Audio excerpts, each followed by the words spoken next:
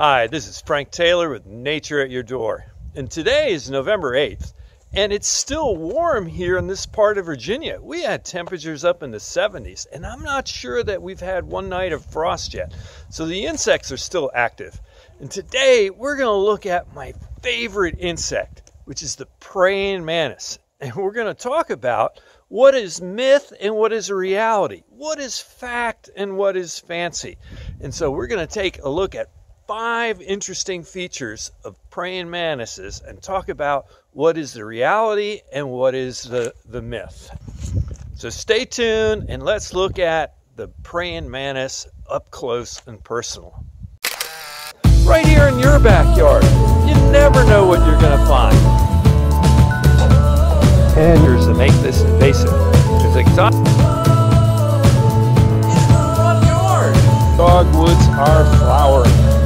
And I just took a couple swipes of terrestrial environment. Produce seed pollen. And it's...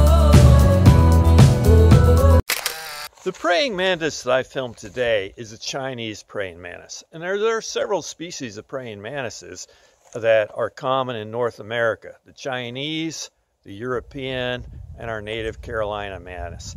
This one, the Chinese mantis, is the biggest one. And this is the one that we can talk about to address the question, do praying mantises eat hummingbirds? Is that really possible? Have you seen videos or photos on the internet of that? So I'm always telling people, you know, if you see something unusual on the internet and a photo, you don't know if it's been doctored up or photoshopped or if it's real. Typically, like a classic one around here on Facebook is, this is a picture of a cougar my friend found on a game camera, you know, in such and such a county. And then I look at the photo, and I've seen that photo before. And living in Virginia, we have deciduous forest. And I look in the photo, and I see sagebrush and sand. So I know it's not from up here. So always be skeptical. But the fact is, on this one, it's true. Praying mantises have killed and eaten hummingbirds. And it's like, to me, that's really frightening. And it's the Chinese praying mantis that can do it. It's the biggest of the praying mantises that we have in this area. And praying mantises like to hang out on hummingbird feeders sometimes, because the hummingbird feeder, within the sugary water nectar-like, attracts hummingbirds as well as bees and wasps and moths and butterflies. So it's a great place for the praying mantis to hunt. He's not intentionally hunting hummingbirds. Praying mantises do not hunt hummingbirds. But if it's hanging there and a hummingbird approaches, the praying mantis has very powerful femur tibia modifications with spines on them. They're super fast, they're lightning quick, and they could grab a hummingbird, and they have. This phenomena has been researched by some of the researchers that published in the Wilson Journal of Ornithology, and they documented like 150 different cases where this has happened. Praying mantis has powerful jaws, and he can actually eat that hummingbird if he can overpower it.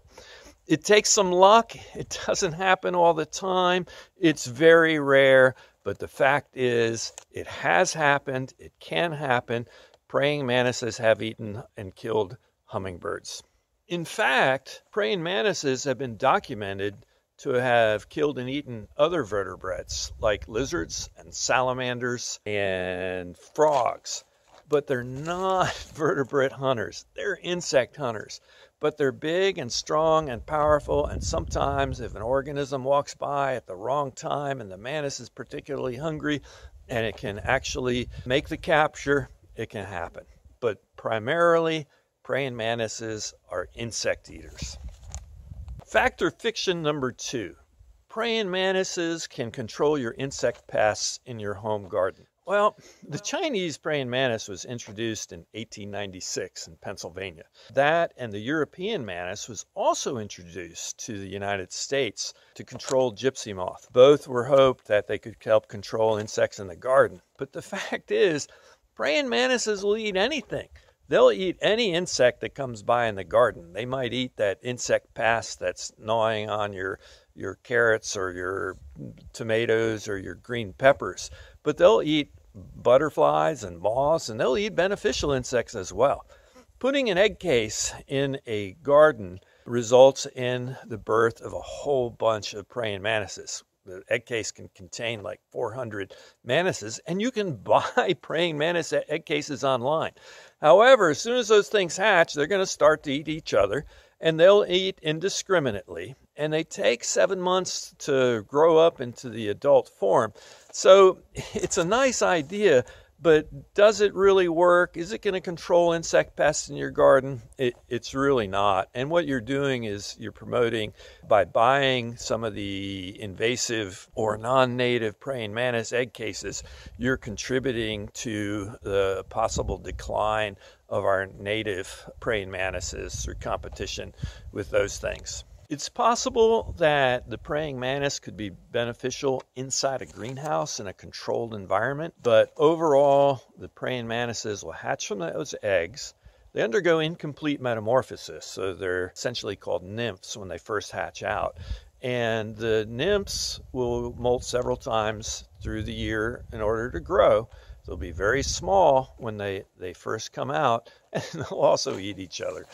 Fact or fancy number 3. Is the praying mantis praying when he is sitting on that bush near your house in a supplicative position? Is he devout? Is he meditating? Well, it's funny because the word mantis comes from the Greek for prophet. And so it was recognized as having this sort of deep, earthy kind of meditative look about him. And in fact, when the praying mantis is sitting on a bush, it'll sway back and forth like this. And scientists at first weren't sure why, and they speculate that it might be because their eyes are really, really highly developed, and they can see motions from 60 feet away that they might be trying to zoom in and see better with those eyes.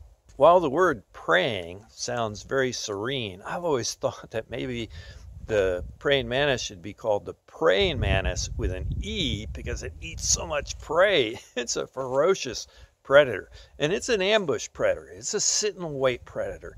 It will plant those forelegs and sit out with those front tibia femur modifications with sharp spines and wait for an insect to come by and grab it with absolute lightning speed. In the Little Red Riding Hood fairy tale, the wolf took over the clothes of Grandma, and Little Red Riding Hood looked at the wolf's eyes and said, "My, what big eyes you have." Well, the wolf was a predator, and predators have large forward-facing eyes. And the praying mantis is fascinating because it's got large eyes, it's able to see binocularly, they focus forward, and his head can turn up to 180 degrees. So it's really an amazing predator with the eyes that are classic to predators, which are all about seeing and detecting prey and motion. What kind of predator is he? He can eat 800 to 1,000 insects in its lifetime. 800 to 1,000 insects in 7 months. That's a big appetite. Fact or fiction number 4. Do praying mantises really kill the male while they're mating? And the answer is yes. Praying mantises undergo what's called sexual cannibalism. In order to mate, the male approaches the female and actually jumps on her, physically jumps her. And if he mistimes that jump, a lot of times he will not mate successfully, and she will eat him instead. Other times, during the process of mating, when the gametes are being transferred to the male to the female may turn and bite off the male's head. The copulation process, that transfer of gametes, will continue for 30 or 40 minutes after and complete the act. Sometimes this is caused by people or researchers studying organisms in a laboratory environment, in a controlled environment where the male cannot escape. But it seems that this tends to be on the true side even in nature. And another recent journal article, another recent research project, found that the females that ended up eating the male after mating produced more eggs. So there's an evolutionary basis to this behavior, because this will ensure that that male's DNA is spread even farther through many, many more babies.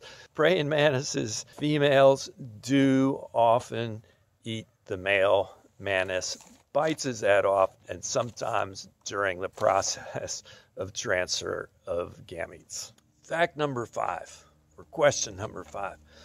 Where do praying mantises go in the winter? And I think this is one of the fascinating questions about insects. They have so many different adaptations to overwintering depending on the species. Some will overwinter as eggs, some will overwinter as a larva, some will overwinter as a chrysalis, and others will overwinter as adults, like some of the beetles will dig deep underground. And some insects, like the monarch butterfly, will fly south for the winter. And other insects will live as nymphs under the surface of the water and overwinter that way. How do the praying mantises overwinter? Well, I think they're just too big to dig under something and, get below the frost line and stuff. So their adaptation to overwintering is to produce eggs, and it's the eggs that will overwinter. And the female lays a frothy mass of eggs, which is about the size of a big marshmallow or a ping pong ball. And that froth dries and feels just like styrofoam. It's super lightweight. It provides some insulation, and the eggs are embedded inside. A lot of times in our area, people will bring in a Christmas tree in their house, and they'll call me because they found a praying mantis egg case on the branches of the Christmas tree. If you leave that egg case on your tree, the warm temperatures can induce those mantises to hatch out. And before you know it, you might have 200 to 400 nymphs walking around your house. Just little miniature praying mantises. It's an incomplete metamorphosis. It's a gradual change. The little ones will look like the adult stages. When they do grow, they do so by shedding their exoskeleton. So if you inadvertently find a praying mantis egg case on your Christmas tree, clip that branch off, take it outside, place it in a shrub, even near your house, and let them go through their natural cycle. Well, I hope you enjoyed this episode of Nature in Your Backyard. Always be skeptical when you see some unusual facts or information presented online, on Facebook, on social media, or even, on websites. Always be skeptical and check it out. I loved watching the praying mantis. They're just fascinating, the way they move, the way they turn their heads, and even the way they responded to me when I reached out and touched his antenna. They're so serene and calm. They're fascinating, fascinating insects. So if you see a praying mantis, take some time to watch it and observe it. It's a really fascinating thing. So I hope you like this episode of Nature at Your Door. If you like what I do, please subscribe, please click like. It helps me spread the message and get more people involved in watching this program, which I think is worthwhile. Thanks for watching. See you in the next episode of Nature at Your Door.